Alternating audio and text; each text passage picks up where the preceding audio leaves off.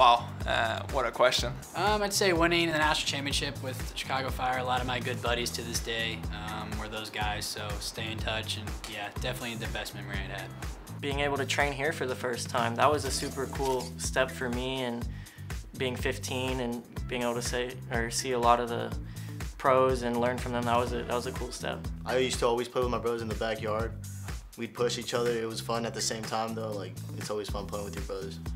I think it was winning a national championship with LA Galaxy's academy team. I think it was super special because the final, first of all, my brother was on my team, and the final was played on my dad's birthday, and we became like the national championship on that day, so super special for my family.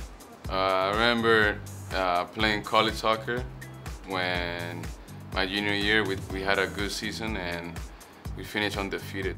My favorite soccer memory was scoring against Haiti in the CONCACAF when I was with the U17 men's national team. At my age, I was only 7, but when I see the France win the World Cup in '98, it was the first to win the World Cup, and I see the country, all my family, my friends are so happy, so I see like, oh, football can do that, so it was the best memory, yes. When I went to Highbury, Arsenal's old stadium, sat 3 rows from the field, on my birthday, my name, and they said happy birthday to me over the loudspeaker and everything, so that was pretty cool. So I played for 2 teams, and you weren't really allowed to when I was 7. But then we with one team we beat the team 17-1, and then with the other team we played 4-4. After that, they actually reported me, and I was like 7 years old, right? Like, so you figured like, okay, well, he's just playing for fun. But after that, I have to switch. I had to choose between the 2 teams.